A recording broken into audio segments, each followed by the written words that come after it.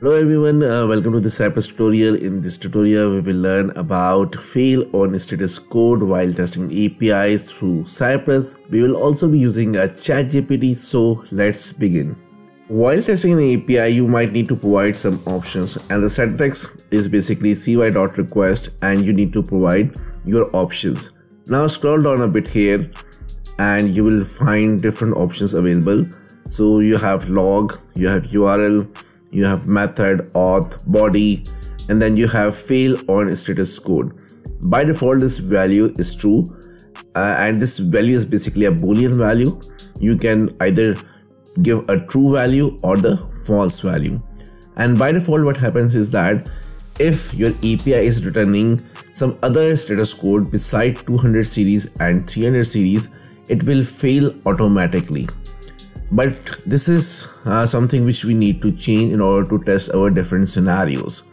And before we proceed with the scenarios, let me open the test runner and show you some error here.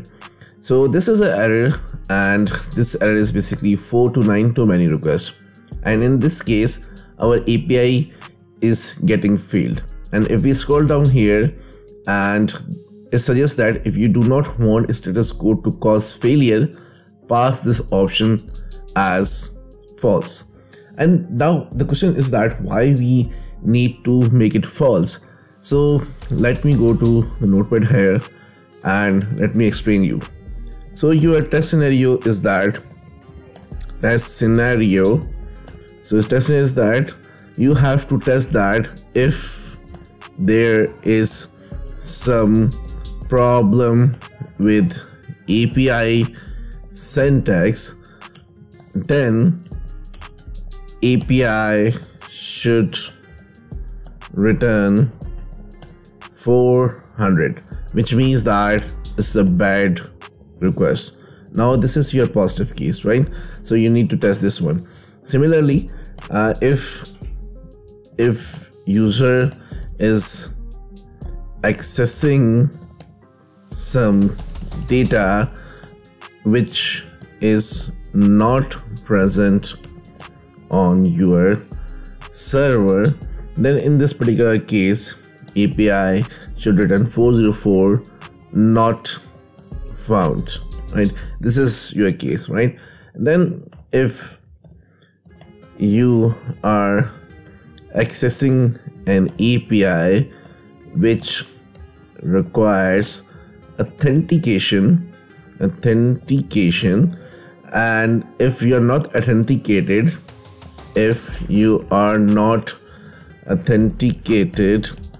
then API should return 401 status code, which means you are not authenticated. So there are different scenarios where you want a status code which does not belong to 200 or 300 series, right? So there's a couple of scenarios as an example. And now how we can handle those scenarios? So simply what we'll do is that we will go here and we will provide this fail on status code as false. So let's go to the Visual Studio Code here and let's rephrase actually rewrite this code in order to provide the options, because there is no way here in this syntax to provide an option. So simply what I'll do is that let me remove this one from here, and simply what I'll do is that cy.request, and inside this request we will be providing our different options. So in order to provide the different options here, so you need to use a curly braces, and now you need to define the different things here. For example, you need to define method and then colon, and then the method here in this case is delete, okay? And then we need to provide the URL, then again colon, then again we have to these things, then let me go here and go to this website and let me copy this URL from here, and let's go back here and provide the URL. And in the similar way, we will be providing our failOnStatusCode.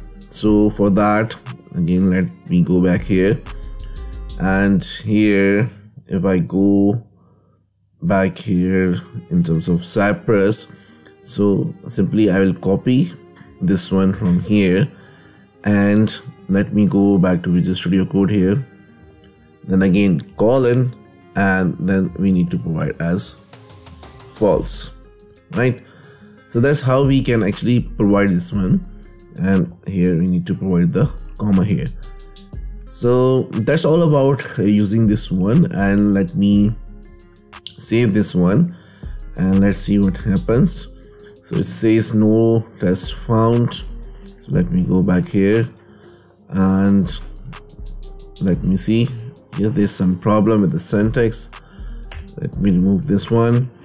Now we have a very correct sentence here. Save this one and let's go back here. So the API is working fine, it's giving us 200, but let me rerun this one. So now you see that we got 429 as a status code, but it didn't fail my scenario in this case because the reason is that we have marked it as a false, and now Cypress is not considering it as a fail. Now let's go to the ChatGPT and let's ask ChatGPT about this one. So what is failOnStatusCode in Cypress and how to use it? Let's see what ChatGPT says about this one.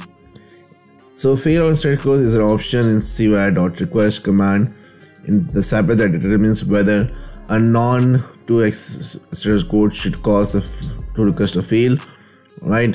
So by default this value is set to true, which means that non-2x status codes will cause the request to fail and the test to fail as well. To use the options in the CY.request, you can pass it as a property in the object. Here's an example. So method, URL, and this one. So that's how we actually did, and that's 100% correct as well. Thank you so much for watching this tutorial. If you like our content, then do like, comment, share and subscribe our channel. Once again, thank you so much and see you in the next tutorial.